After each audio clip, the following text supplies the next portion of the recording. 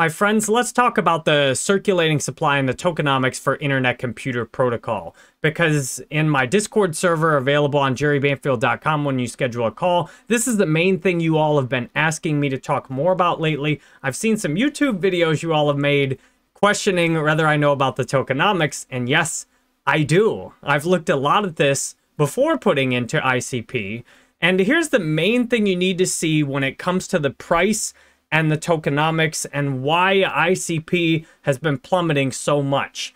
Right now, people have been unstaking mostly early seed investors who bought ICP for just a few cents in an early pre-sale that was years before it launched.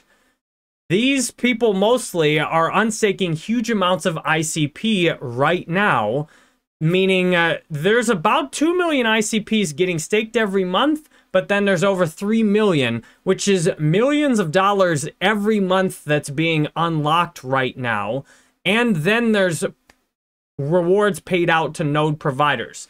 And what's important to look at is that in 2024, these big unlocks are mostly going to be finished. I'll show you a couple of isolated bigger unlocks, but these big unlocks that are happening every month that have been consistently tanking the price are going to stop right in time for the bull market. So I'm dollar cost averaging into Internet Computer Protocol right now because my long-term projection is very positive. In the short term, the price is, it could go up some, it could go down some, and either way, I'm going to keep accumulating because it looks to me in 2024 is when Internet Computer is going to kick into some very positive price action. And we're going to dive a lot deeper into all of this here. First, given that we all know so much about Ethereum, I want to point out that the Ethereum supply was significantly inflationary up until recently. If you go back to the last bear market and then forward to recently, before the merge,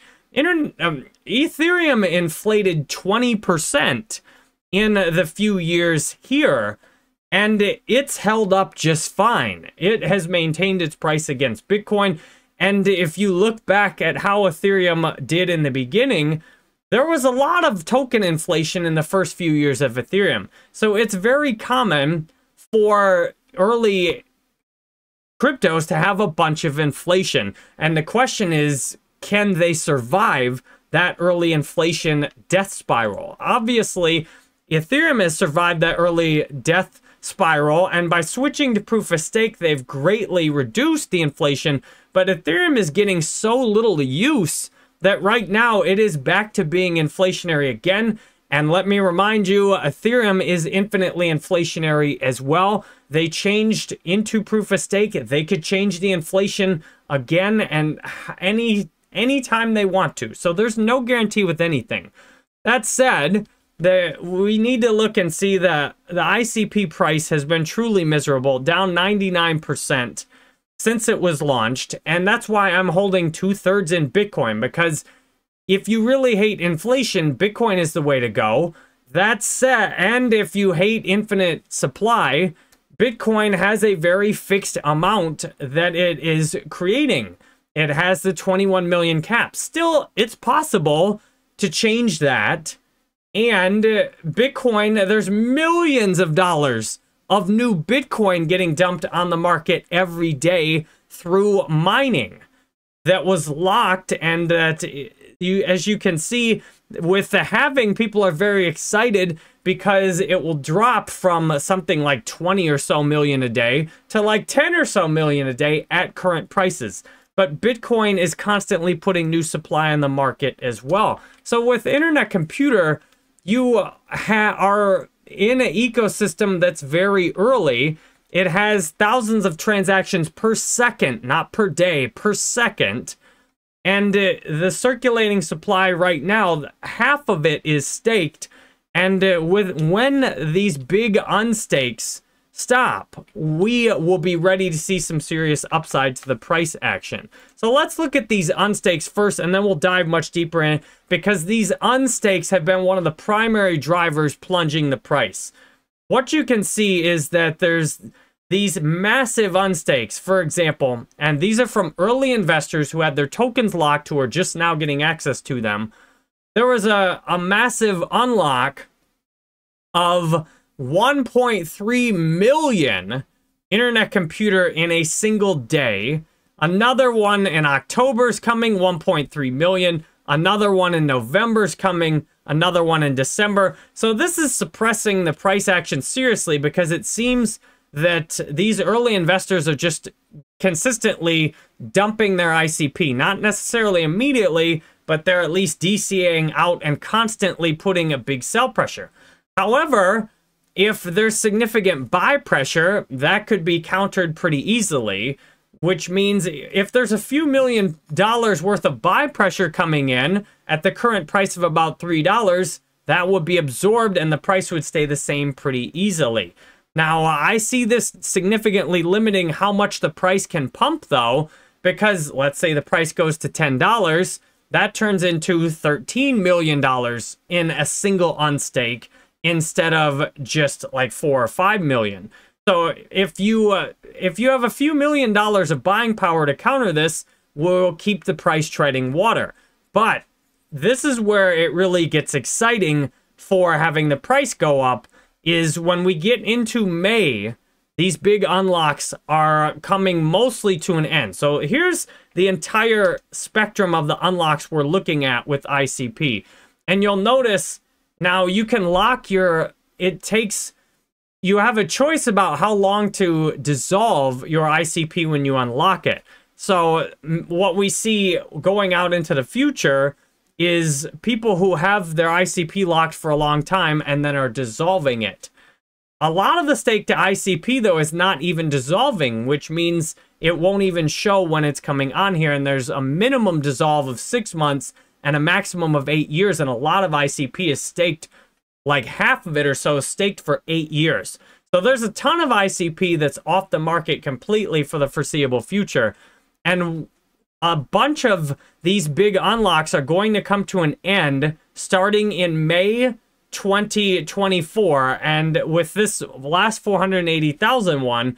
And then we have much smaller unlocks, except for this one for 918,000. And from there, we don't have any of these huge unlocks on the horizon again. So I think by the time we're going into 2024, 2025, we will be in a much better position for some solid price action, because this is when it will shift to only about 1 million ICP being unlocked every month. And right now, that would mean that would be more that is being staked every month than being unlocked. And once that happens, the price should go up significantly.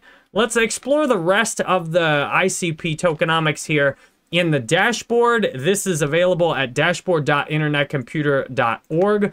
We first look at the transactions. There are thousands of transactions per second, not per day. These transactions are equivalent to hundreds of thousands of Ethereum transactions. This network is the most advanced technologically in all of crypto, which is why I'm excited about it. That said, me being excited about it does not equal that I'm definitely right, and sometimes superior technology does not get adopted. A lot of people right now are building on inferior technology, and when users demand better apps and refuse to use these crap launches on Ethereum layer 2s that are, I mean, just rip-offs, when users demand better experiences and developers start looking more long-term, getting everything on chain, then this is where Internet Computer is going to really soar. So if you look at the total supply, it's at 506 million right now. The circulating supply is 445 million, and you're consistently getting more of these unlocks that were not available before coming online. If we look down, one of the things I'm very excited about the ICP network, the canisters are dApps or smart contracts. More and more canisters are consistently getting deployed over the last year, which to me equals the growth of the ecosystem. Now, one of the big problems, if you look at Internet Computer with the current supply, has been the burning. Internet Computer, like Ethereum, has a burn mechanism, and you burn when you want to use the network. And right now, the amount of rewards given to node providers versus the burn for those node providers doing that work has been grossly out of proportion. And that's mainly because Internet Computer has a reverse gas fee model, and developers are not having to burn that much ICP to get to use the network right now because, one, the network is very cost efficient, unlike the Ethereum network, which is disgustingly cost inefficient. And even these layer 2s are exponentially more cost inefficient than ICP is. So the ICP network is pretty cheap to use right now. If they decided to charge a lot more for it, you'd probably have a lot higher burn, but then it would not be set up to be mass adoption friendly.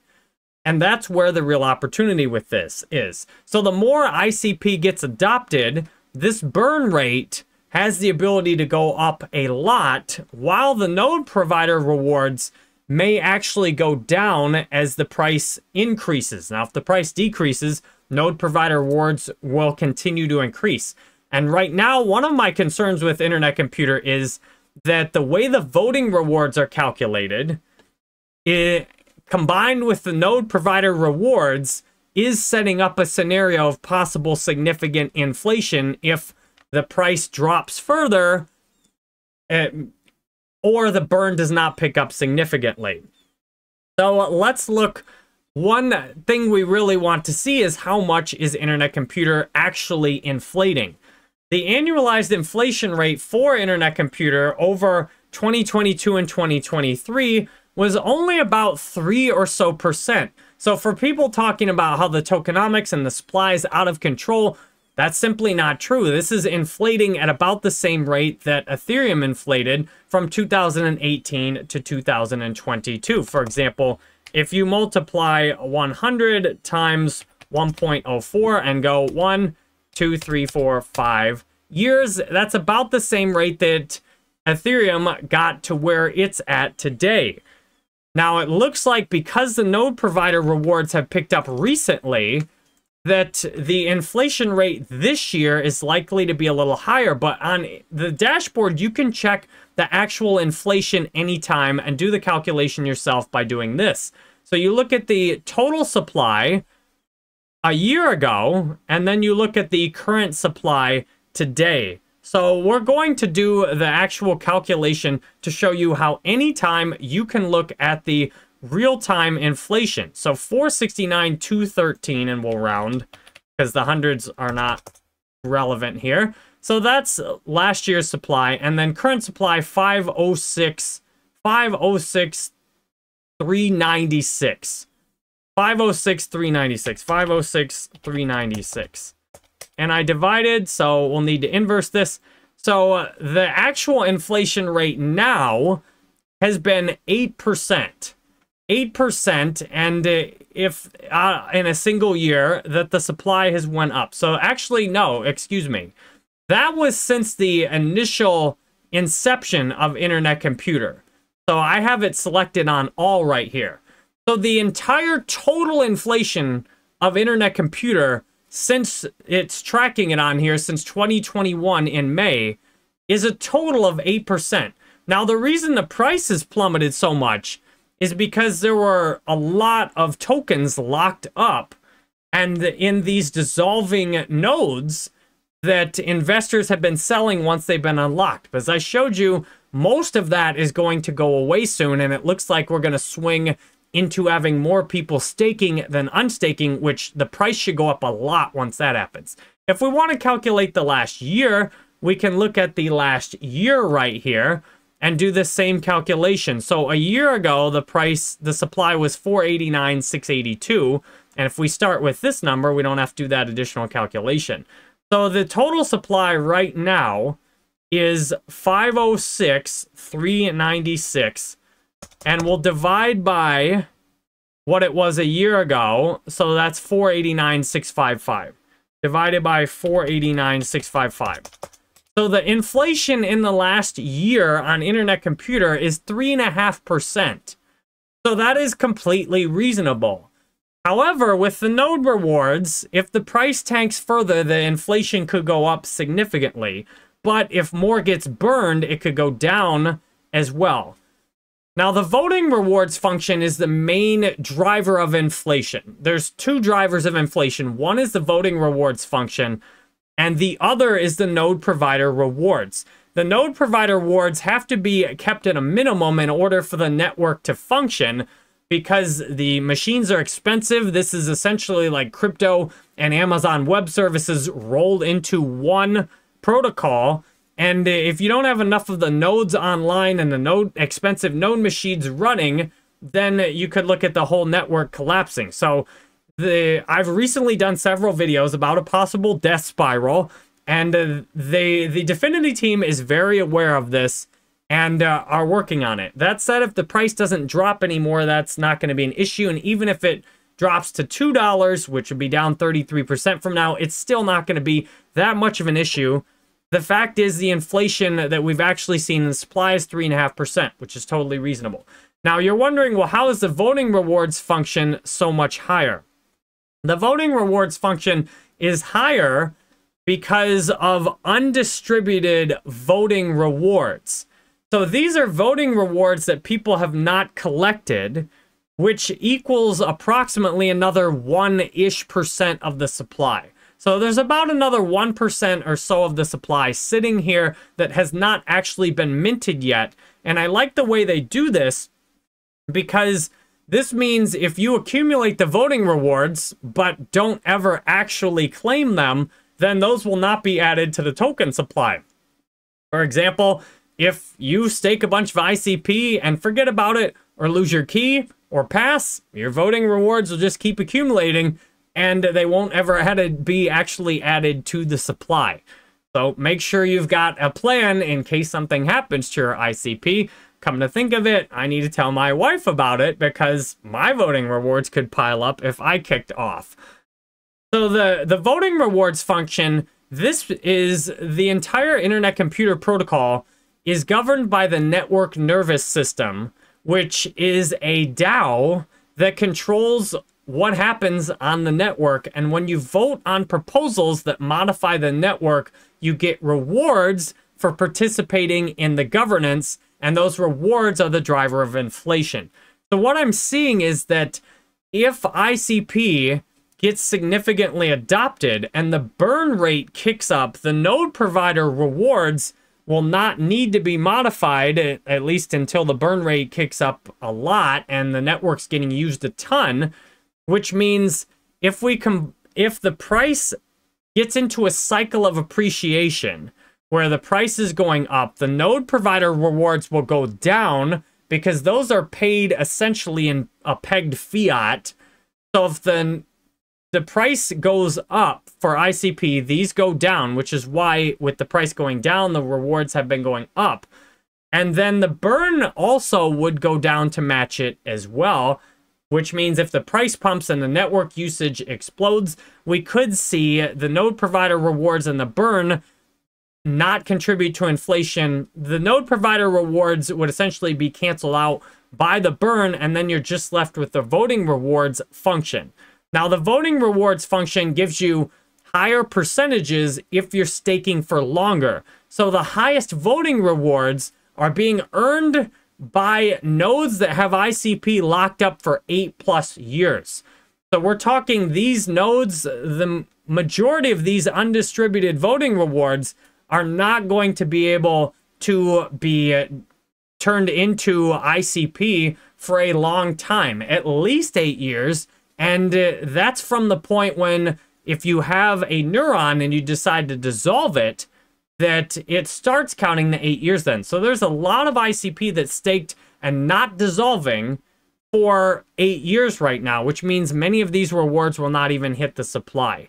And right now, you've only seen 28 million in ICP, which is about 0.5% of the total supply in voting rewards. So the more mature ICP gets, the more the voting rewards will contribute to inflation, and the higher the inflation could potentially be in the future.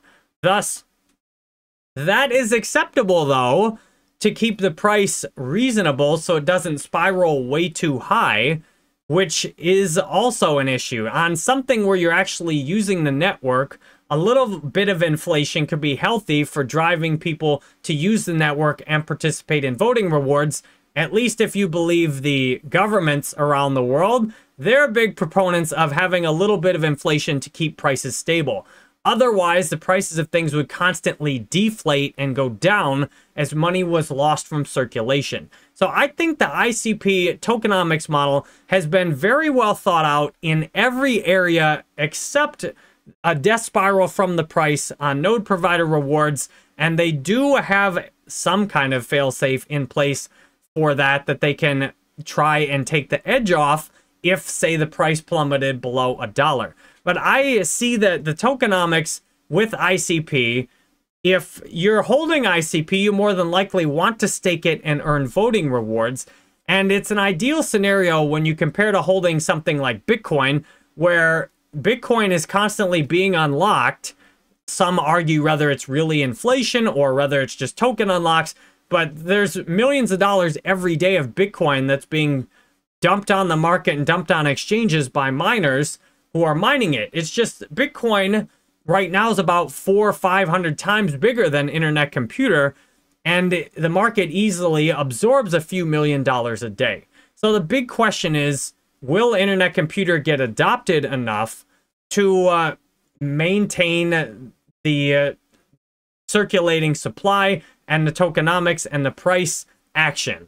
I think internet computer has everything in place for solid tokenomics. The burn mechanism will likely significantly increase in the future. The node provider rewards will decrease. Almost the only driver of inflation will be the voting rewards function, which encourages people to stake and contribute. And you may have some big enterprises and big people invest in internet computer and stake and lock up for quite a while so that they can have a say over the network. And I think the tokenomics of internet computer are very sustainable and very similar to many other other chains. And at the same time, though, if this doesn't get adopted, it's just going to go to absolute zero. I mean, if you don't kick up the burn rate at some point, if you don't have more users come in, and if the node rewards keep going up, there is a very possible death spiral for this, where the node rewards are calculated based on the total supply. So this is why the APRs can get so much higher for this based on today's rate, because the current voting rewards are about 5% of the total supply. So if the node providers keep kicking out huge node rewards, and then these are calculated based on the total supply, the price could really go to 1 cent, at which point I imagine the network would just implode and nobody would use it anymore. And that is a risk. And I'm very aware of that risk. And that's why I have 30% internet computer and 60-something% of my portfolio in Bitcoin. If my internet computer goes to zero, my Bitcoin probably won't. And if you want the absolute best tokenomics and the least amount of inflation per market cap, I mean, Bitcoin and Ethereum are pretty much your only options. Almost every other crypto is just cranking out tons of inflation all the time and printing endless amounts of new tokens. And many other projects that have bigger market caps, their inflation is way, way, way, way worse than internet computers, and there's very little value holding the token. What I guess we'll need to do more videos, because with internet computer, there's a lot of potential for tokens to be locked up the same way that Ethereum has been locked up in the past, although less Ethereum's being locked up now because you have all these stable coins, and this may be an issue on internet computer going forward as well. But there's lots of opportunities for internet computer or ICP to be locked up as more tokens launch on the service nervous system, or SNS. There's a ton of ways that the ICP, that things are going to flip, and that there's going to continually be more ICP staked rather than unstaked. And as that happens, then the prices can really kick off. So my possible price target for this is 1,000, or possible market cap for this is 1,000 times where it's at today. So I see that in the scenario I'm investing for, that the market cap for this could easily be over $1.5 trillion one day if this gets widely adopted and built on. It looks like to me that trajectory is very possible right now. However, there's plenty of scenarios where that doesn't happen and it doesn't work out. So I see that the tokenomics of internet computer have their risks, but when you look at the big picture, everything is going very well, especially considering it's at all-time lows and that sentiment is at pretty much maximum negative right now. And there's lots of building happening on internet computer. There's lots of opportunities.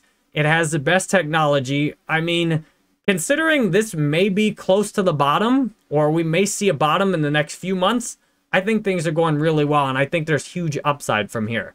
That said, I'm planning to keep DCAing because the price could easily go down to $2.